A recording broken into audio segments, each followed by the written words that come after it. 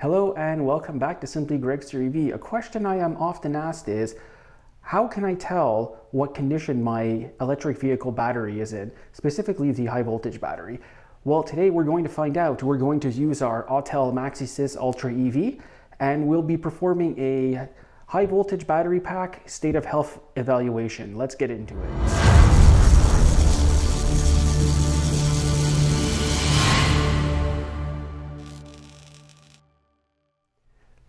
So as you may have noticed, we're in my home garage here, slightly better equipped than at the shop to do this test with charging equipment, and also I have a lot more free time here. Work is extremely busy at the moment. This is something I've been wanting to do for a while because I get often asked about high voltage battery packs, how much degradation they're facing, especially now. There's a lot of EVs here on the road that are approaching 10 years.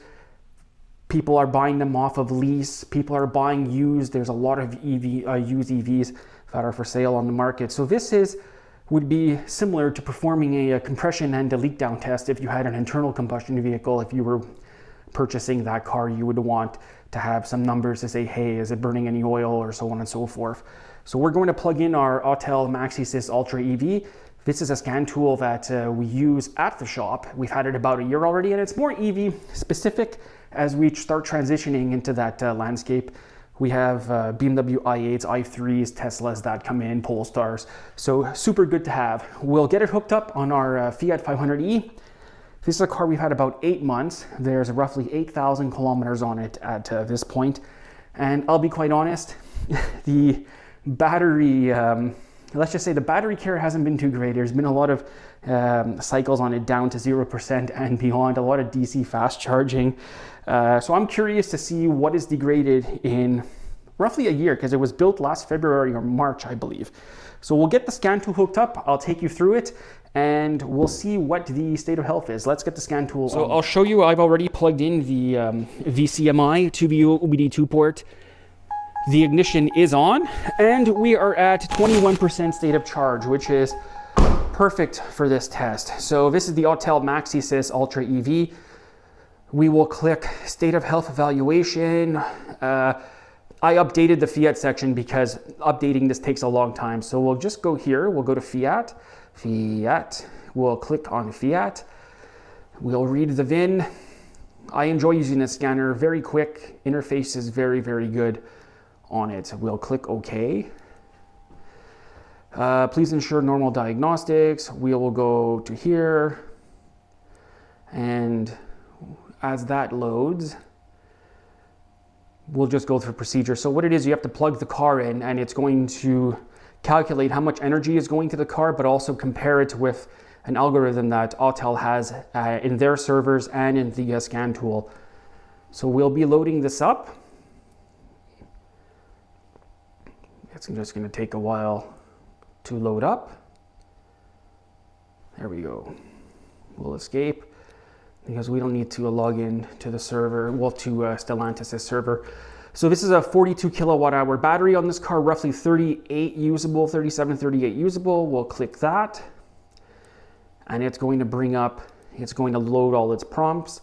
As I said, super quick, nice bright display. Okay, now, if you have a scan tool, if you're watching this as an individual or as a mechanic, always read the instructions on the screen before you start anything, especially if you're coding. Always back up your coding before you start coding a module.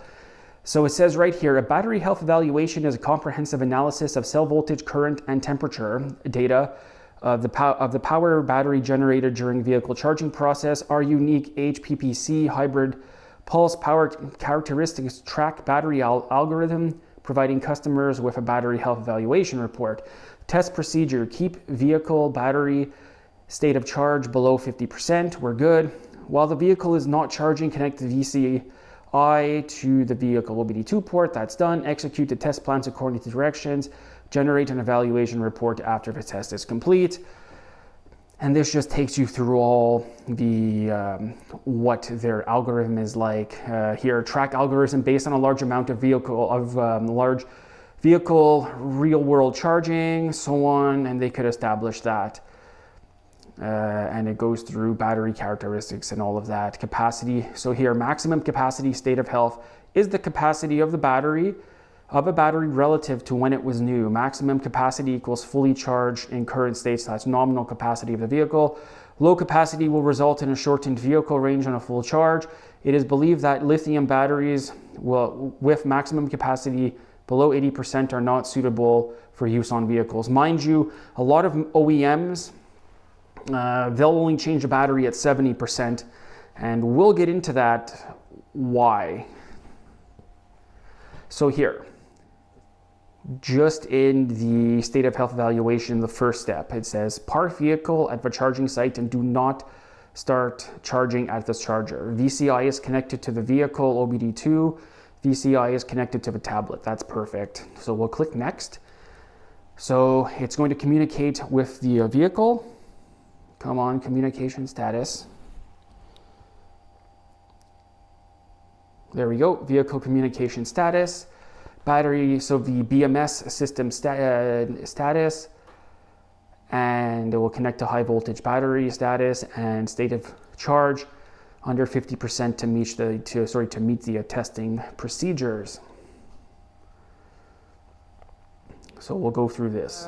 All the test conditions are met: vehicle communication, BMS status, high voltage battery status, state of charge status. So we will click next. And it says start charging at the charger. So let's plug in the charger. We'll plug in my new Tesla wall unit. We'll plug the car in here. I suggest if you're doing this, make sure all your charging schedules, your time charging is off on the charger and in the car. So we'll click that in. The Tesla wall unit's going to click. There we go. Okay, so we're charging here. The Tesla wall connector is charging up, so we're good at that. And it says connect the VCI to the tablet. So here, we'll start evaluation. So right here, an evaluation report can be generated when the evaluation progress reaches over 70% state of charge. To ensure the accuracy of the evaluation results, we recommend that you charge until the charger stops charging. Please ensure the tablet is fully charged. So what we will do now is we will plug the tablet into the dock, and we will wait. We will be back here in a few hours. Autel says that at 80% remaining capacity in the battery, that is not suitable for driving, but a lot of manufacturers go with the 70% rule. And the reason why they do that is you could actually unlock capacity from the battery. I don't know if all manufacturers can, but I know you can with BMW, where if it's under 80% or around 80% and the customer complains about, oh, I don't have as much range as I used to, or the battery is draining out really quickly, then you can go in with ISTA and you could actually unlock capacity from the battery, hidden capacity. So they just take away from some of the upper buffer, I believe. It's been a few years, correct me if I'm wrong. I learned this in a training course about 5 or 6 years ago at this point, where you can actually unlock battery capacity from the car. It's quite possible you can with other manufacturers, but please correct me if I'm wrong, and also comment down below if you can on other manufacturers for sure, if there's any techs out there. And also, what do you think the battery capacity is going to be on this car, or the state of health? I'm saying this car's seen a lot of DC fast charging down from 0 and up. I'm saying the capacity on this car is probably going to be, the state of health is probably going to be around 95%, 95 to 96%. That's what I'm guessing on this car, but we'll find out in a few hours. So we're showing 3 hours and 54 minutes to 100% state of charge. It didn't say anything about installing a battery charger on it. I think the DC converter will take care of that. If not, I brought my Prologix, my coating battery charger. If not, we'll throw that on, but it didn't say anything. So I just want to point that out before somebody else does. It did not say put a tender or a charger on the 12-volt battery. Just giving you a little update here after a few hours. So we're indicated 75% state of charge. I've had to set up a bin here with some weights in it to make sure that the car doesn't turn off. We're still in run. Everything is good on this side. Actually charging up at 9.2 kilowatts roughly. Like I said, I like my my new Tesla charging equipment. It's awesome. This is reading right from the BMS on the scan tool. It's reading 71% state of charge on the BMS. We could actually stop this test now and get an evaluation report, but I think we'll probably go up to like 90% or even just wait till it stops at 100%. We'll see what we do. But everything is good here currently with the test. Okay, let's generate the report. That's a 93% state of charge SoC BMS. We're indicated 100% state of charge on the car. Enter license number is Z94 VMJ. Click OK. Insufficient digits of license plate. I don't know what more they want from me. That is my license plate number. So let's just add that. There we go. So let's pull the charge port out. We'll stop that. It will actually unlatch. It should unlatch. There we go. It unlatched. As the car does its thing, put the charger handle back. We'll get to it here. Ignition is already on. We are connected to the internet. And as it will say 1 to 2 minutes to generate the report. So we'll see you back then. Our report's ready. Let's go over it and see what we achieved on this car. I believe I said I thought the state of health on this car would be around 94, 95%. Let's see what we got, and let's go through the report and see if there's anything interesting on there. As I've mentioned, this is, I think it's a fairly accurate report because you're actually charging up the car, so it's calculating the energy that went into the pack. The weird thing was that we plugged in around, what, 20, 21% state of charge, but the report's actually saying SoC, it started measuring it at 32% state of charge, which is kind of weird. Maybe I'll have to email our Autel rep and see what's up with that. But I believe this is a fairly accurate test. A lot of people use the car scanner, EML, and it gives you a rough idea of what the state of charge could be, or the Tessie app with Teslas. It'll give you a rough idea based on a certain algorithm. So I think this is a somewhat fairly accurate test to get a good idea of what your state of health is. And this is very important if you're buying a used EV. I think this is something that should be done if you're buying absolutely a used EV. But also if you own an EV, maybe do it every 2 years, every 2.5 years, just to gauge an idea of what the state of health is with your battery. So let's get into the results here and see what we got. So we're just going through the results now. So Fiat 500, BV, health evaluation report, 42 kilowatt hour battery. So as I mentioned, it started reading at 32% state of charge. Started 16:25, ended at 19:37. So 4:25 ended at 7:37 p.m. It ended at 93% SoC, but that's SoC BMS. Let me turn off the car here because it's still on. There we go, it's off.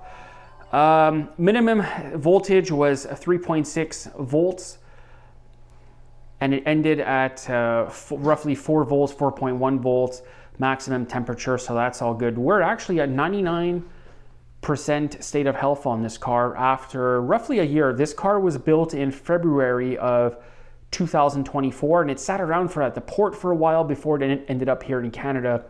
But 99% state of health. I would like to do something on a bit older. We'll probably do that. You know what? Maybe we should rent a Tesla or a Mach-E and we'll test out a rental car and do the same test. But yeah, I'm very happy with these results. It's pretty much a brand new battery pack in this car. Only 7,000, what are we at? Just over 7,000 kilometers on the car. So WTLP, that's the European rating, so it's rated at 320 kilometers. I don't know on what planet that will get 320 kilometers out of this car, but it says we're good for 317, so yeah, right. Meanwhile, it's indicated, I think, at 227 or something like that. Report details, all of this, consistency, capacity consistency score is 94. These are maximum charge temperatures, minimum charge temperature. That's probably when we plug it in. Battery capacity available, 119 amp hours. These are 120 amp hours new. State of charge evaluation start, 32%. That's strange because we plugged in around 20 or 21%. So I'll find out about that. But everything seems to be okay here. Maximum current charge, 28 amps. Average current charge, 22 amps. As I said, the car was on this entire time. But everything looks good on our end, 99%. Battery health is good. I think we'll repeat this test one day when we have a much more used up battery or something with higher kilometers. Maybe we should have done it on our Mini Cooper that's 2 years old. Now, EV batteries, you'll see the most degradation within the first year or two of ownership. It will basically kind of fall off the cliff and stabilize. This one here is still good, and we've done a lot of, I think we've done a lot more DC fast charging on this car than we have on our Mini Cooper. The problem is with the Fiat and the Mini, there's no charge limit. You can't set the charge limit, so you're always charging up to 100%. And I'll be honest with you, a lot of times both these cars, they've sat at 100% state of charge for quite a while, especially over the holidays. I remember there was one day the Mini sat at, for 4 or 5 days at 100%. But we also know that 100% indicated is not 100% state of charge SOC BMS. And on this car, that's 93% state of charge SOC BMS and 100% indicated. I'm happy with these results, but I'll tell you this, if you're in the Montreal area and you're interested in having the capacity test done and the state of health, message me. Social media links are there, email address is there. Message me, we'll try to arrange something, and drop your car off at my place here, and we'll try to get you a battery reading. But I think that was a cool test. If you're in the market for a used EV, I absolutely think this is something that dealers should include, is a battery health certificate. This is something I've seen in the UK. I've spoke to a dealer, Richard, well, RSEV on YouTube. He provides battery health certificates with his vehicles. But I think if you're selling used EVs, you should absolutely provide some sort of proof of battery health. Or if you're just an interested owner of a older EV, get this test done. It will give you a rough idea of what the state of health is and capacity is of your EV battery.